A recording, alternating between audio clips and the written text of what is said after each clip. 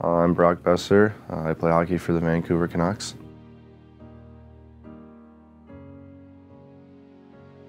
My dad was diagnosed when I was in 7th grade.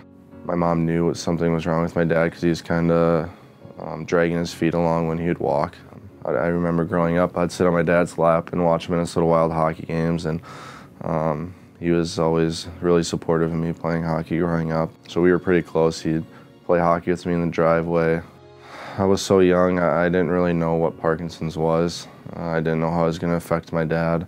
Unfortunately, he got in this bad car accident, which kind of slowed down everything down. It was a slow rehab process. Parkinson's kind of took a big toll on that, and he'd have a conversation with someone, and then he would kind of forget where he was trying to go in that conversation. So just kind of seeing him go through that, it was tough. He's had it for a while now, and just to kind of see them, the Parkinson's progress in him and kind of slow him down and stuff, it was hard on our family. There's times where my dad was super down about it and stuff, and it's hard to kind of kick them in the rear to keep going and to keep fighting it. It's kind of amazing, like when someone goes through. I can't really explain it. He's been so tough through this whole thing, and for him to be around here still today is just kind of proves how tough he is.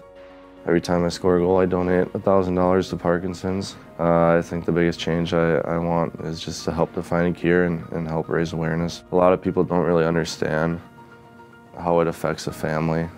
It's hard to understand until you kind of see your loved one slowly